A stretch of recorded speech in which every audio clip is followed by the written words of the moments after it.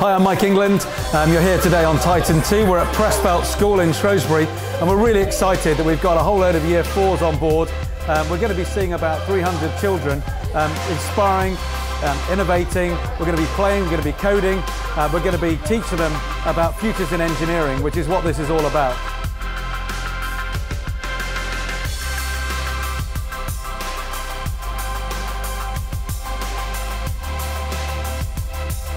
It's a 31-ton truck.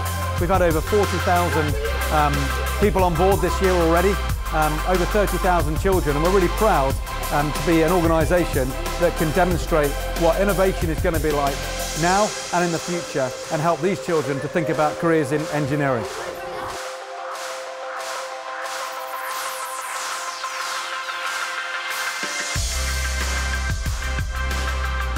I'm Laura Billings, I'm the STEM Education Manager at RS Components. STEM is more important than ever to encourage the next generation of engineers into the UK. The industry is growing at such a pace that we need more children to be as engaged and enthused as possible to understand how engineering affects not only them at home, but how that affects them all around the world, especially in industry, business and in education. What do you think of your experience on Titan 2 today? Amazing! I want to be an engineer. Do you? Yeah, I do.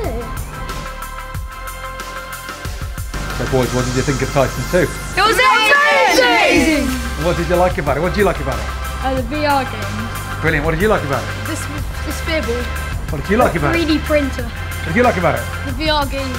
What did you like about it? The VR experience. Do you want to come again? Yeah. Do you want to be engineers in the future? Yes. Yeah.